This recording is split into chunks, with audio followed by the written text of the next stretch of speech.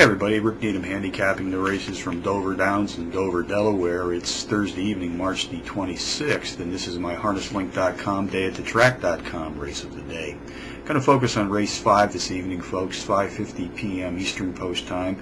We have fillies and mares 5 years old and under, pacers racing for a purse of $11,000.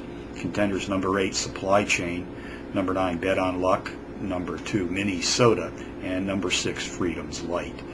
Number 8, Supply Chain, has produced power runs in 3 straight, including back-to-back power run wins in her last 2 starts. Jockey Ben Stafford Jr. was in her bike for those 2 wins, is back tonight for another ride, gunning for the hat trick.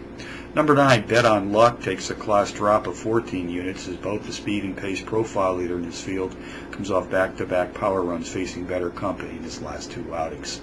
Driver Jim Moran and trainer George Teague Jr. sent her to the Rolling Gate this evening. He fit the board with an even 50% of more than 350 entries harnessed as a team to date.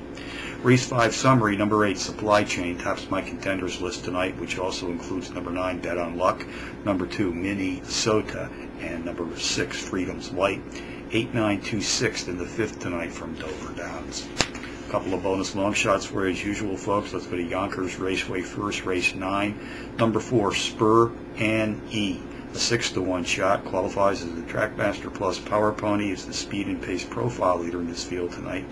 Race at Saratoga Harness today as well, race 7. The 9-to-2 shot, number 5, Keystone Dallas, the overall speed leader in this trotting field tonight.